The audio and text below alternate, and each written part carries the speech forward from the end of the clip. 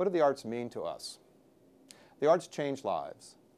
The arts change communities. The arts invest in young people. The arts invest in urban areas. The arts invest in rural areas. Wherever art goes, commerce follows, and our quality of life improves.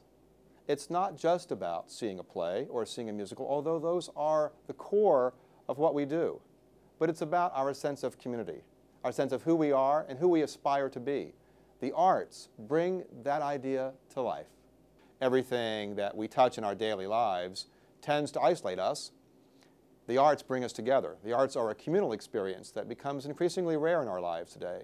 And with the arts, all things are possible. But they're possible with our friends, with our families, with our colleagues.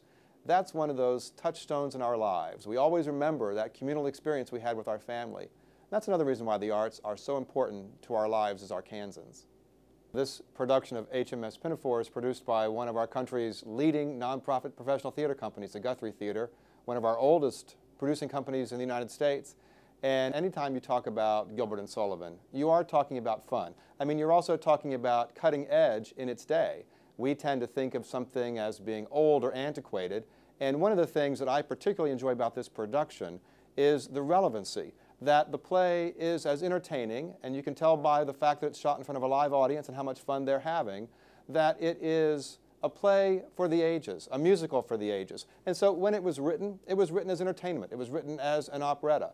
And it entertained audiences delightfully when it was created. Of course, the difference is that when Gilbert and Sullivan's audience saw it for the first time, they didn't see it as in such a vibrant production as we see with the Guthries.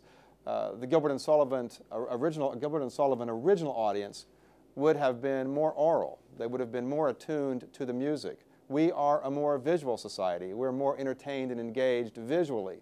And so this production, with its colorful costumes, the choreography, the setting, the technology that brings it into our lives, makes it as much fun for us as it was for them. It's just different.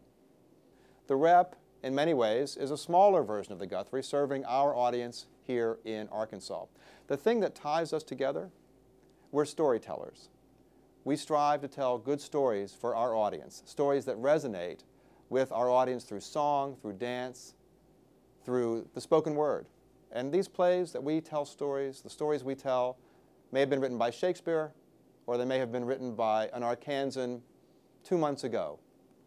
The idea that ties them together, that ties together the Rep and the Guthrie and all of the arts here in our country and in our state, is the desire to make a positive contribution to our quality of life, the desire to bring us together as a people, and the desire to give us memories, ideas, and new expressions that last a lifetime. The access we have through public television of the arts, the best of the arts, created across the country, is unparalleled.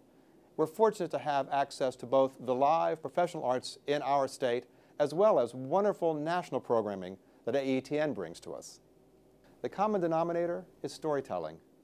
We want to tell the best stories we can for our audience today and tomorrow, for young people, old alike. We want to tell great stories through music, through song, through dance, and through the spoken word. And that's our shared mission. I'm Bob Hupp with the Rep. Grab a front row seat with me on AETN.